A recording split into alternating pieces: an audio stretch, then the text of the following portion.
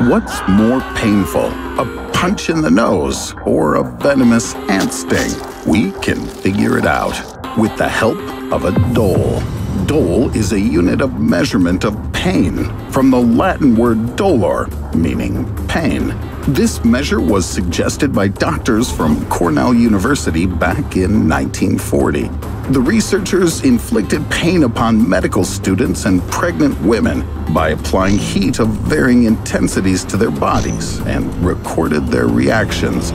But as pain is highly subjective, the dolor didn't become known internationally and never found its way into common use.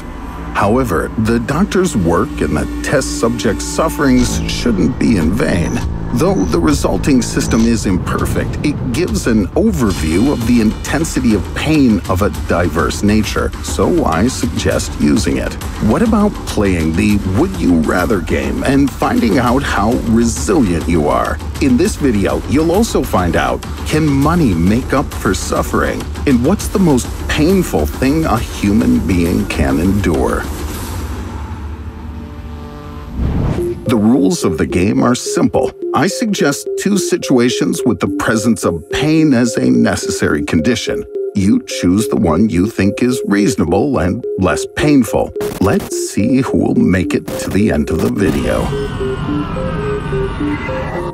Would you rather be a tennis star with a frozen shoulder or suffer from gout with $1 million in your pocket? By choosing the first option, you're condemning yourself to adhesive capsulitis. It starts as a nagging, localized pain right where the humerus and the shoulder blade meet. It doesn't matter whether you move your arm or your shoulder. It doesn't matter whether you're lying or standing. The pain will get worse, especially during sleep. This misfortune may be followed by insomnia.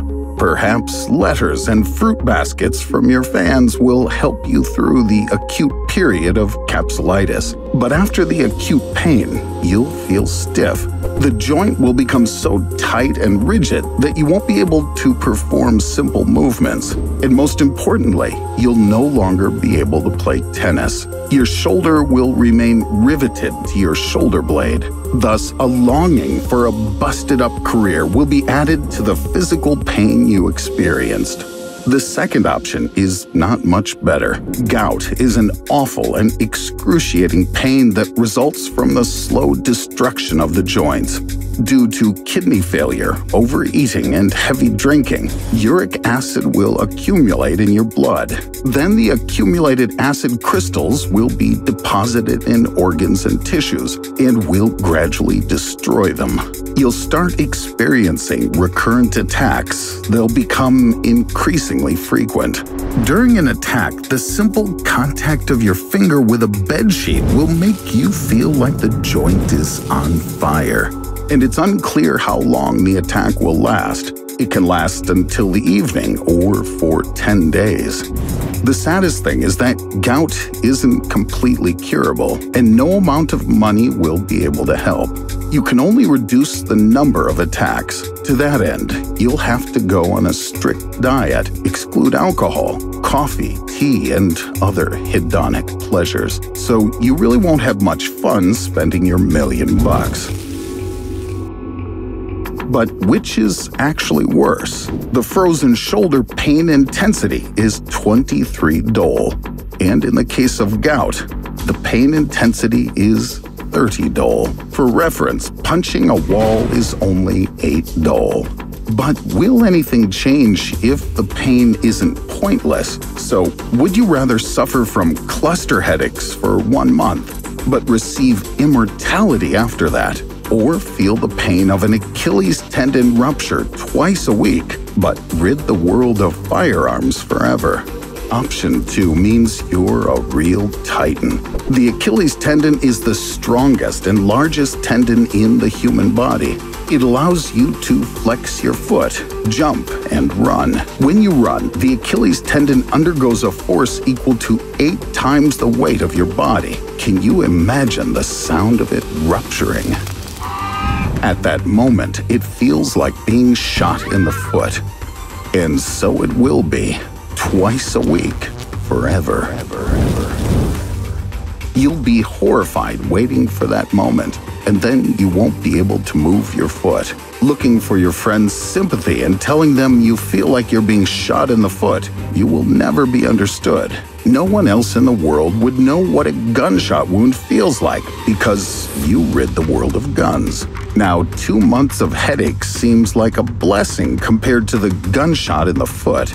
But cluster headaches are worse than the worst migraines. It's a result of a serious neurological disorder. Pain will occur as a group of spasms. They're typically felt on one side of the head around the eye, and they'll occur in cyclical patterns for a period of 6 to 12 weeks. You'll feel like a red-hot poker's going through your eye, and it'll most commonly occur right after you finally fall asleep.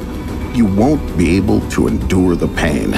You might want to die, because the cluster headache is also known as the suicide headache. And if you manage to survive it, you'll go insane, because your reward is immortality, and nobody promised the pain would never occur again. So, cluster headaches are 39 dole. An Achilles tendon rupture is 37 dole. The headaches prove to be more painful. I'd add another 10 dole for the terrible psychological suffering they cause. But then the value would exceed 45 dole, and that's the maximum pain level a person can endure and still remain conscious. And then there's shock, loss of consciousness, or coma. The pain is getting unimaginable. The only kind of pain exceeding the limit of 45 dole that a person feels from the first to the last minute and can be perfectly described in detail is childbirth. But what do you think is more painful, the pain during childbirth or a crocodile bite? Some women describe their childbirth experiences as being like multiple stabs in the stomach. For some, it feels like having your muscles twisted inside like ropes, as if somebody keeps reaching up deep inside you, grabbing hold of your internal organs and trying to yank them out. But no one can describe a crocodile bite. That's because people simply don't survive such encounters. However, using equipment, scientists determined that the river crocodile bite force reaches 34,250 Newton. This is the lower limit of the bite force estimates for the T-Rex. How many dole is it? 55. Well, the pain during childbirth is 57 dole. Childbirth is more painful. In addition, a crocodile attack lasts just a few moments, unlike childbirth. And most often, death eases the pain of getting bitten. Speaking of death, if you knew you were about to die anyway, which would you choose? An 11 dole pain, but your mom will never be proud of you. Or a 70 dole pain and worldwide recognition. An 11 dole pain is that experienced by old prisoners sentenced to death. It's the pain of lethal injection that's comprised of a poisonous chemical solution. Often, to ease the suffering, injections are given with painkillers. The sentenced person feels practically nothing. But a 70 dole pain, or even more, is experienced by a person who burns to death. A person who burns to death experiences the most excruciating sensations in the beginning, while the fire is affecting the nerves, one by one. After that, you don't feel any pain. Interestingly, a person dies not from the burns, but from asphyxiation as their lungs stop functioning. Joan of Arc experienced that pain, for which she was recognized as a saint. If you chose this option, you're a real hero. Or you might be totally insane, because being burnt to death is the most painful thing a human can experience. According to the dolorimeter, that is. Well, if your choice matches the one on screen, you made it to the super final. It falls upon you to answer a question of global concern for centuries.